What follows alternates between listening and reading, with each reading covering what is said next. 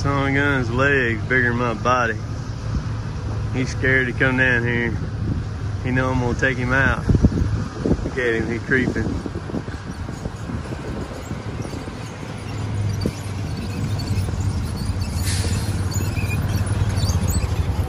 What's up, big sexy?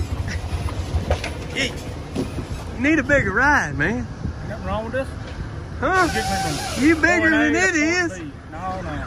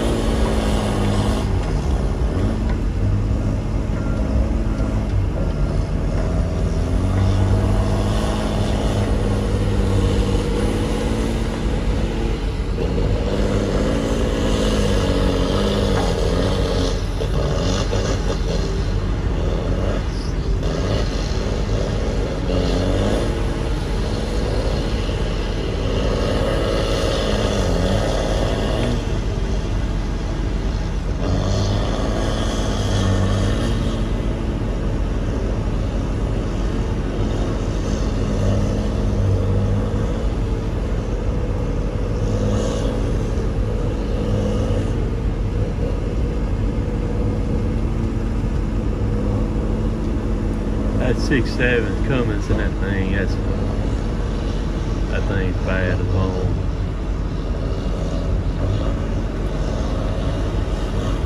These old hills are tough. We're just sitting on the top of a crown right here is all we're sitting on. I mean, the trees won't even, they hang over the other side. And that's what's giving him so much trouble right now, trying to get it turned and come on up to Kevin right there. He's about got it too. Difficult logging right here. You see how deep that is, and then that goes straight up that hill. Derek's all the way up there on top of it right now is where he's at. See him right there.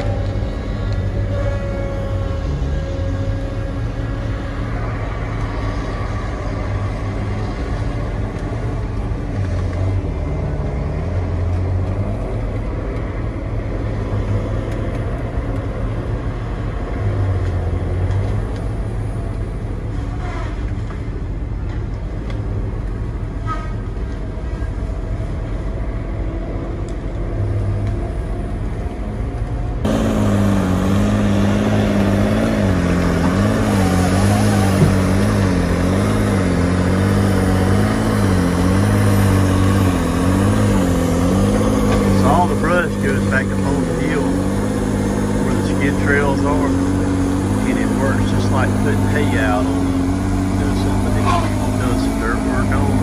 It helps keep it from washing. That's what we do with all the brush. Either that, or if we've got a wet spot, we'll have a cross, we'll mat it with the brush and hold the machines up to be able to cross a wet spot where it's really good doing that. We call it matting.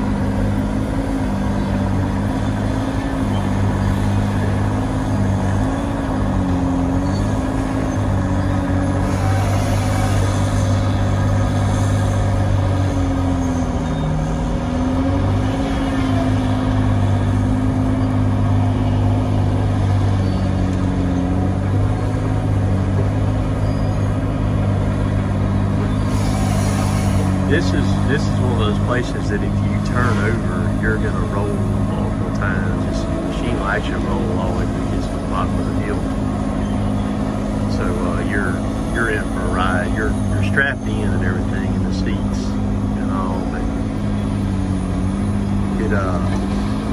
so you try not to let that happen because it's quite interesting. Usually, like if you're on flatter ground, stuff like that, when they turn over, they'll turn over one time, and that's it. You know, they'll either get on the side or maybe roll up on the roof or something, and that'll be the end of it. But like in a spot like this right here, it's gonna, once it starts going, it's gonna roll until it gets to the bottom of the hill. And we've done that a few times over the years.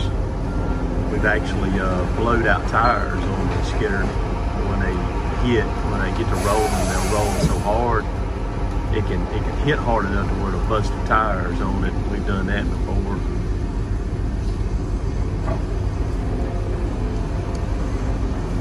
You set grapple swing, and the grapple will turn you over faster than anything. That weight of it, the working like a pendulum. Once you grab hold of the pull, you get started with it. The pull will keep you locked down pretty good unless you turn sideways on the hill. If you turn sideways, see what he's doing, he's backing up to get square with it and come straight down with it. And then you're alright then.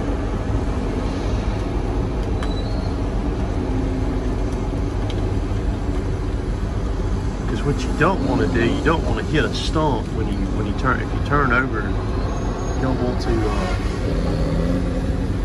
cab to hit a stump all the way down, because if you hit a stump, it'll tear the cab up on. I mean, we've actually tweaked the cab enough on other skidders that we've had to where it's busted the leg stand out of them.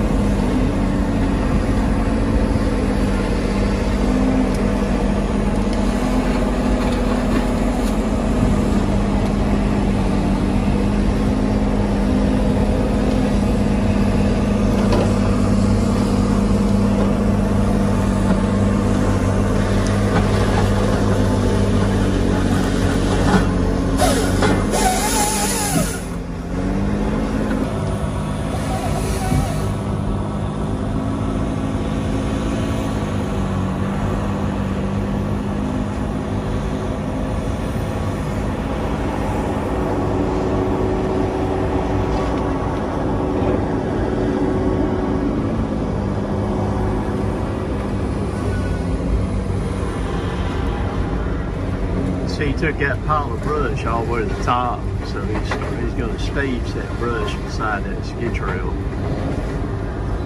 as he's going back and forth. So then when he gets done in that spot right there, then he'll take all that brush that's beside the skid trail and he'll roll it over on the skid trail. And he'll already have the stage right there ready to go.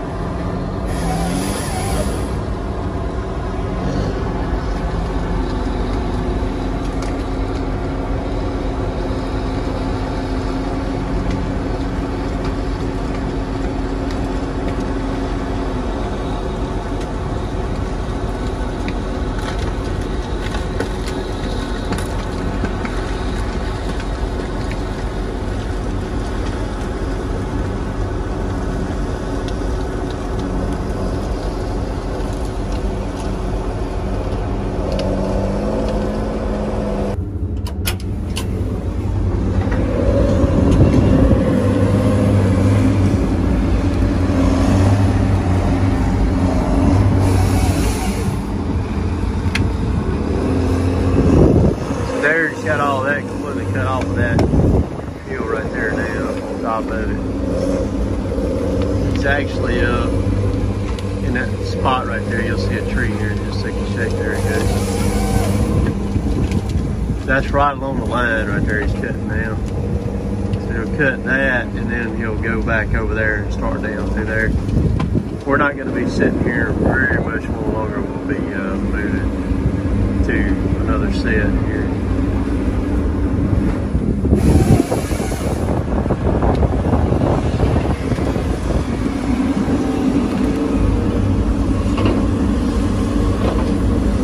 I've loaded 14. It's 12:30 right now.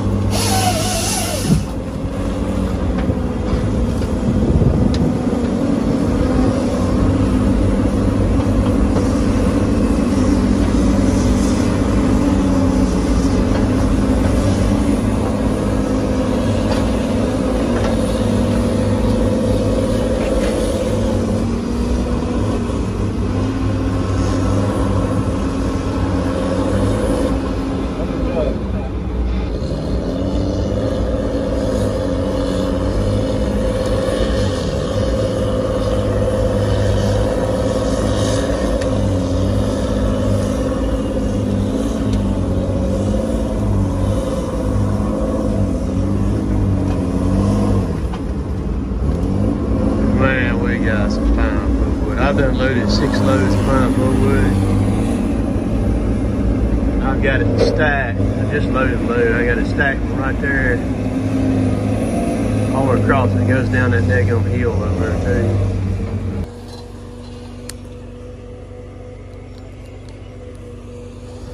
So Kevin's tracking around to the new spot over there now. I'm going to go pick him up in my pickup truck up here.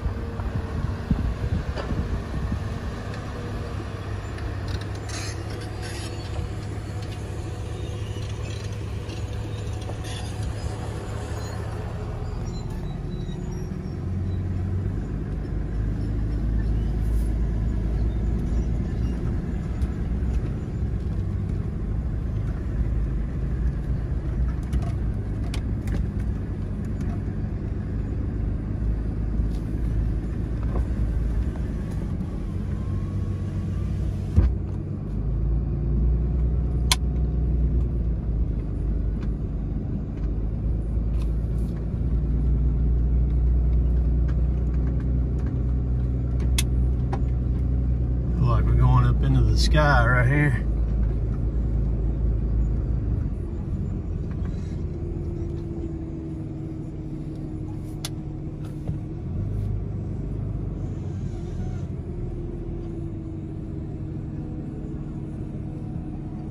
I'm about to hop out right here on top of this hill. I think this is about the tallest spot over here, I believe.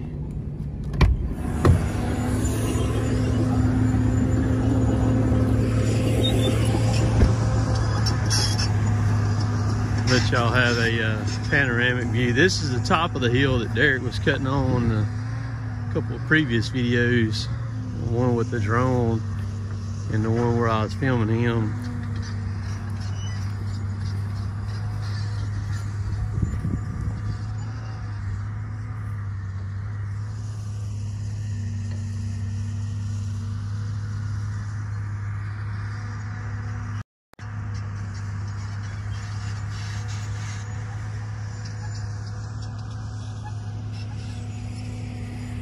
They gave us 10 loads to haul this week. Today's Monday. And I loaded 9 of them today. This old ground up here is crazy. Kevin crest the hill there and then he'll start back going down it. Road runs right down that ridge right there. Over there where the bulldozer is.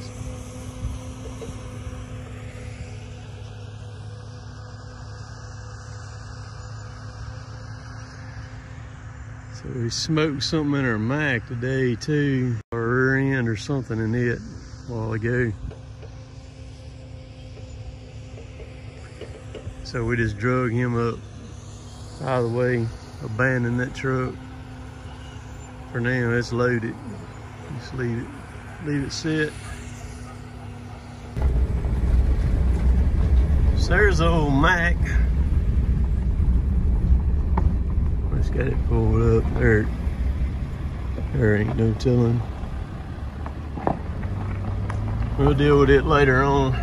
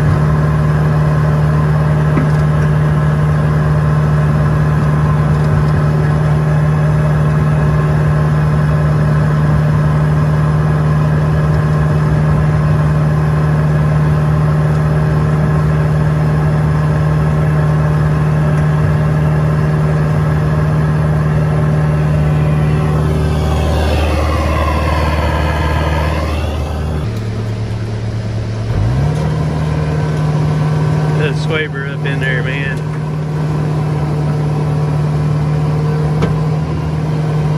Look at her.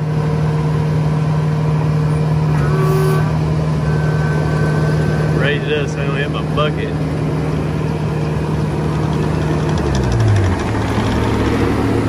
About to get her cleaned up. I'm helping him out. I've got all my part of it done. I'm helping him out on get these piles over here right quick.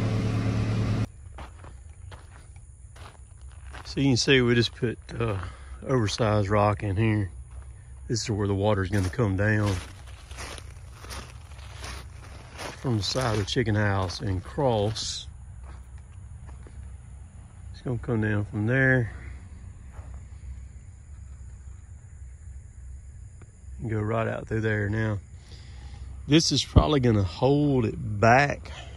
This is supposed to be washed gravel, but it's got some stuff in it, so we'll see. He didn't want to put a catch basin in there and then pipe it on down around over there behind my truck. He talking about, you know, a lot more money, and he wanted to be able to keep it where the feed trucks and the catch trucks and all of them could still come in and out of here. So this is what we deal with. He's still got to move these last few piles right here, but this cut right here turned out real nice, man. It slicked off real good right there. So we'll see. We just gotta wait on it to rain now, whenever it rains. Alrighty, so I'm back home. Got the mini here. There's the jawbone on the front and the grade buckets right there. So it's 9:15 right now. Let's crank her up here. Light on.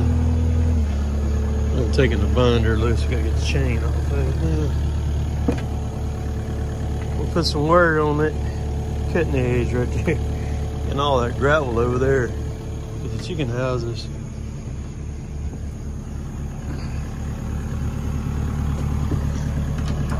So I've got some things I'm gonna do to this machine that's gonna improve it here that I have figured out, and I'm gonna show y'all what I'm gonna do to it when I do it. But I'm gonna do it here over the next couple of days because I got more jobs to do. I got already need to be on one right now, but I'm gonna put him off for a few more days, and then I'll get over there tune to do it. But so I'm gonna catch y'all there. I'm gonna unload it, put it under the shed, and I'm right at 300 hours on this machine, and I'm gonna kind of do a 300-hour review, and I'm gonna tell some things that I like about the machine, and I'm gonna tell y'all some things that I don't like about this machine here. That'll be pretty interesting. So y'all stay tuned for that coming up. Y'all have a good week. Catch y'all later. Later, taters.